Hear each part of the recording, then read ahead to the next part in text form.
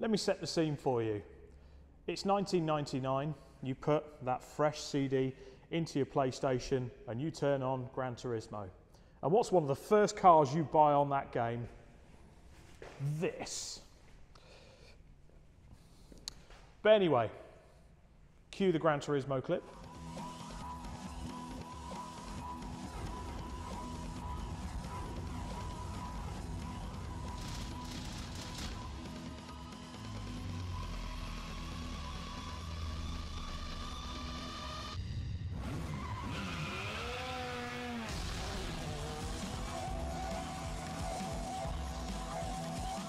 Yes, now the nostalgia's out the way. In for braking this week is this Mitsubishi FTO. And a lovely example in white with the original wheels. It's a great car, this. It is showing some spots of rust on the roof. All the panels on it are absolutely sound. Let's have a look under that bonnet.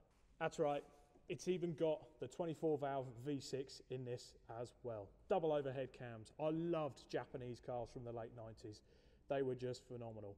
And this was one of those rare birds. It really was. And again, I'll refer back to Gran Turismo because, you know, 90s nostalgia.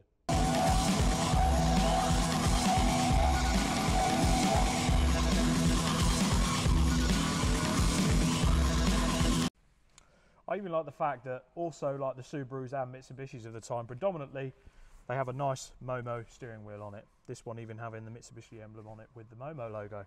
But there's a nice one there. There's even a 6.5-inch widescreen stereo in this, so you can have that out of the breakers as well. And I like the Japanese center consoles on these. They've got your clocks, even a voltage gauge on this. Does show that this has got a bit of sporting pedigree. So yeah, a nice little Japanese 90s nostalgic look back today. And I suppose it's time to cue the music. It's time for some more Gran Turismo.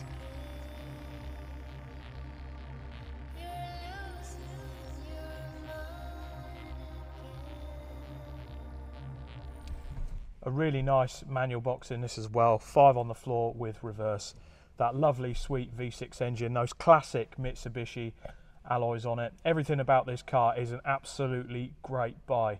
So if you want to keep your FTO on the road, you just need to quote 577851. Speak to our telesales staff and see if you can get some reclaimed parts bargains off of this 90s Japanese warrior.